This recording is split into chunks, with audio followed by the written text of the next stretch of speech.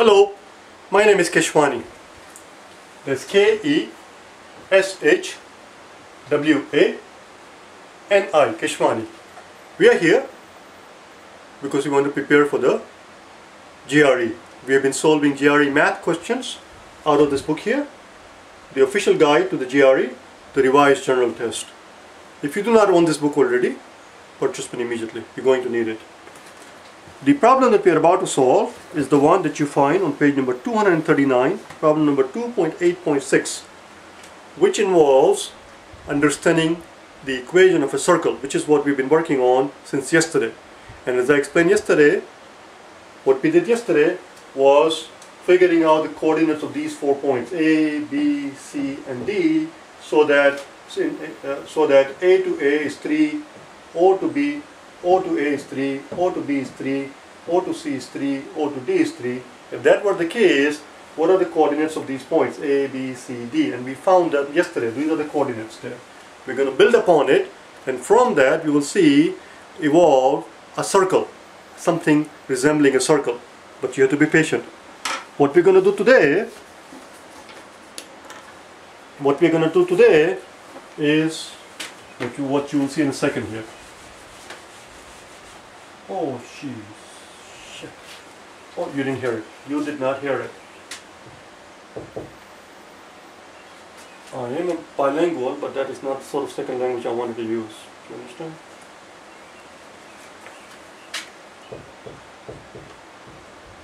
That's your x, or that's your negative 3 over 3. D is negative, and this is positive. Okay, back to here. What I want you to notice is this. Notice here, notice that the sum of the squares of the coordinates of any of these points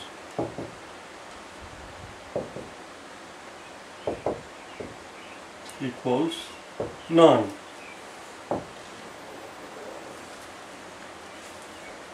Did you notice that before? Of course we did not, because you have a life. So I'm pointing it out to you, because I did notice it. Let's find out. For example, A, coordinates of A are 3 over root 2. 3 over root 2. You take the square of it, that's the x coordinate of point A. That is the x coordinate of point A. X coordinate of point A. What it says is the sum of the squares of the coordinates of any point. Sum of the squares. This is the square of the coordinate. Now we're going to take the sum. The y coordinate is 3 over root 2. 3 over root 2, and you square that 2, and what we're claiming is that that equals 9. Let's find out if that's true. This is point A. Let's see if it's true. 3 squared is 9. The square of root 2, the square of root 2 is 2. 3 squared is 9. The square of root 2 is 2. 9 over 2 plus 9 over 2 is simply 9, because it's going to give you 18 over 2. 18 over 2 is 9, as you can see. Now let's go to point B. Point B. In point B, the only thing that changes is that x coordinate is still positive. X coordinate is still positive, but y is negative. It's the same value, but the y is negative. Well, if you make the y coordinates of point B is negative, but it doesn't change anything because it's being squared. Square of negative 3 is still 9. 9 over 2 and 9 over 2. Sum of 9 over 2 and 9 over 2 is 9. Let's go to point C. In point C, they are both negatives, which doesn't matter. Even if you make this one negative, it's not going to change anything, because again, square of negative 3 is 9. The square of negative 3 is 9. 9 over 2 and 9 over 2 gives us 9. Finally, we go to point D, and the same story is going to repeat. In point D, x is negative and y is positive, but it doesn't change anything. As you can see clearly, that the sum of the squares of the coordinates of any points does in fact equal 9. How do we write that? How do we write that? Let's find out. The way we would write this part, let's put it someplace where we don't need this one right here. How do we write this? Sum of the squares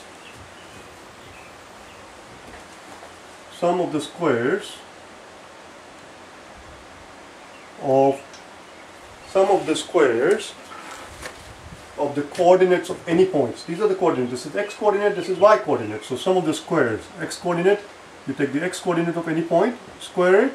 You take the y coordinate of any point, you square it, and that is equals to 9. Voila. That is equal to 9. That is a very special equation. We'll talk about that in a second. But before I do that, I want to introduce 4 more points. I'm going to erase all of this now. Let's introduce 4 more points on the same graph. But instead of making it too crowded, I'm going to redraw it.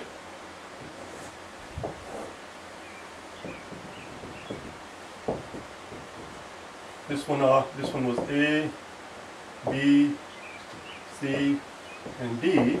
Let's introduce 4 more points. Let's introduce 4 more points. We have A, B, C, D. Let's call it E, F, G, and H. And again, we introduce 4 more points.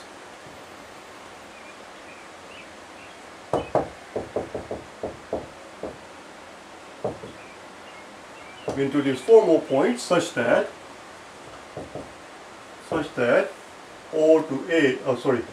O to E is same as O to F, which is same as O to G. This is the G, which is same as O to H, and which is 3. Let's find out very quickly the coordinates of these 4 points. O to E is 3, O to F is 3, O to G is 3, O to H is 3. Let's find out their coordinates. E is going to be 3 and 0, F is going to be negative 3 and 0, G is going to be negative 3. It's not negative 3 and 0. F is 0, negative 3. G is negative 3 and 0, and H is 0 and positive 3. Again, what do you notice? What we notice again is the exact same thing. The sum of the squares of the coordinates of any of these points equals 9. 0 squares plus 3 squares equals 9. 3 squares plus 0 squares equals 9. 0 squared plus negative 3 squared equals 9. See, let's start with the first guy here, E, which is 3 squared plus 0 squared equals 9. Then we have 0 squared plus negative 3 squared equals 9. Then we have negative 3 squared plus 0 squared equals 9. And then we have 0 squared plus 3 squared equals 9. Again, it holds true. It is still true that the sum of the squares of any coordinates sum of the squares of the coordinates of any point, equals 9. Let's join this point, shall we? Let's join this point and see what we get. Keep your fingers crossed.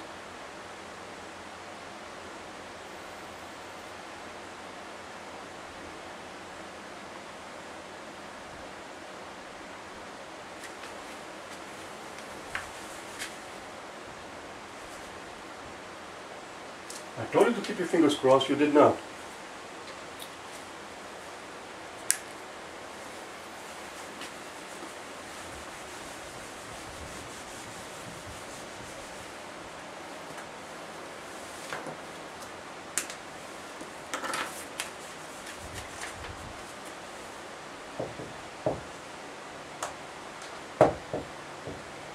Believe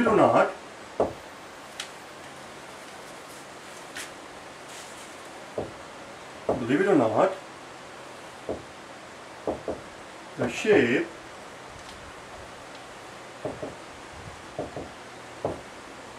just obtained is what is known in some circles as a circle. Voila, what do you know? I know, sometimes I amaze myself, the width of it. That's what it is. It's a circle, obviously, as you can see it. It's a circle.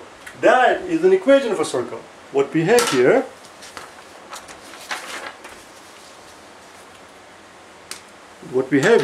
is an equation of a circle. This is an equation of a circle, but not any old circle. You have to specify there are two conditions it has to fulfill. Two conditions are right there.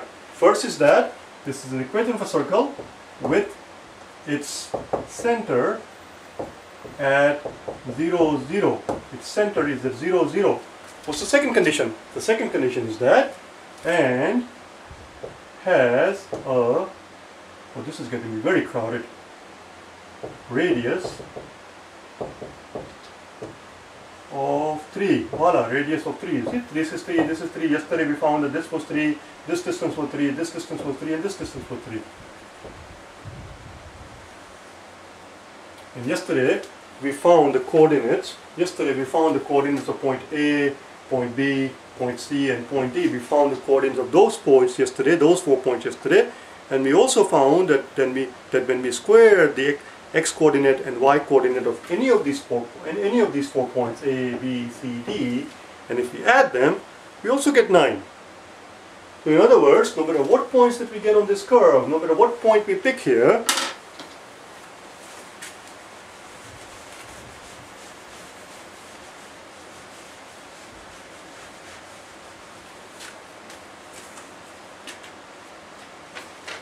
no matter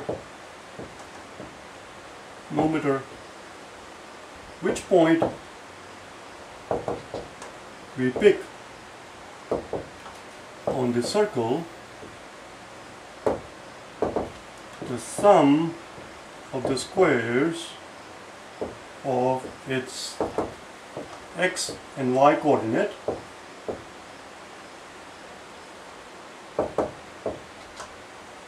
will equal 9. Voila! No matter which point you pick, any point at all. You can put this point, that point, this point, this point, that point, any point. There are infinite points on this circle. And any point on this circle, when you square the sum of its coordinates and you add the squares of those coordinates, x coordinates and y coordinate, it will always equal 9. And that tells us that the radius of the circle is 3 and it is sitting precisely at the origin. Now, of course, the plot is going to thicken soon. Plot is soon going to thicken because the circles do not always sit at the origin. They move around, they move about. And we'll talk about that when the time comes. But before we do that, let's look at a few more circles, shall we? Let's look at a few more circles. Here's the equation. You tell me the center. You tell me the center of it.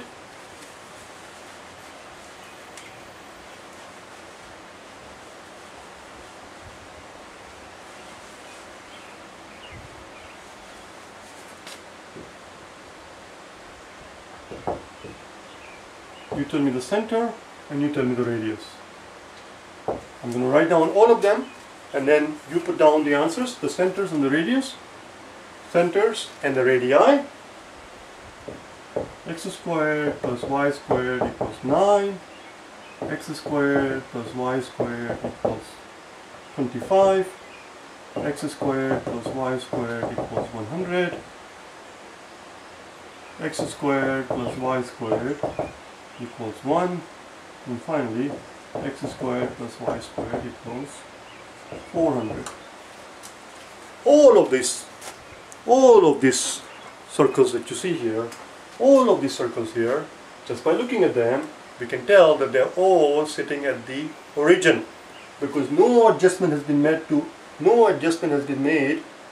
to the x coordinate or the y coordinate. When you move things about, if you watched the last two videos, yesterday's and day before's videos, which is why I always emphasize that you watch this in sequence.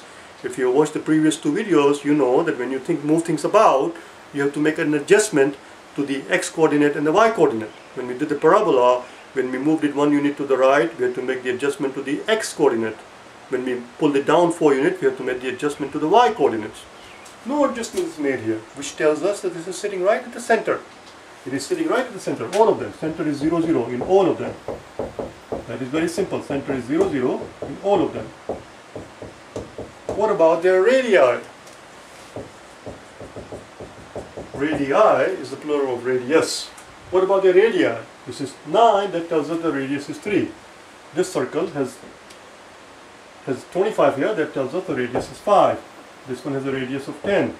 This one is 1 squared is what it is. This one was 10 squared, this was 5 squared, this is 9 squared, this is 1 squared. 1 squared is 1.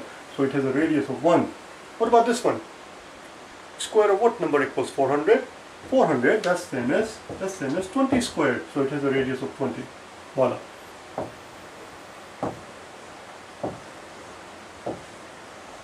That's it. What we're going to do tomorrow is, as I said before, what we're going to do tomorrow is to thicken the plot. We're going to thicken the plot and we're going to move this bloody thing. Where are we going to move it? Well, we're going to move it to where you see finally in the picture. I've been pointing to this problem for the last 2 days, the problem number 2.8.6. 2.8.6 at the bottom of page 239. Not the big circle. The big circle is sitting right at the center. Big circle, the big circle that you see there is very civilized. It is behaving. But the little one is out of control. It's going all over the place. It has moved. It has moved some units on the x-axis to the right. It has moved some units on the y-axis to down. We have to find out this equation, and that's what we're going to talk about tomorrow, as to how to figure it out just by visual inspection. You should be able to tell the equation of a circle just by visual inspection, like that in a second. Do you understand? And that's what we're trying to understand. That's what we're trying to learn, which we'll do tomorrow. Okay? And that'll be the last day that we will spend on the notion of circle.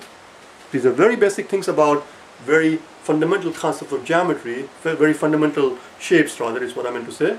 These are very basic concepts of very fundamental shapes of geometry that the people who give you the exam, the people who give you the GRE exam, expect you to know. They expect you to know these things at the fingertips, if you want to do well on the exam, that is, obviously. I will see you tomorrow, okay? Bye now.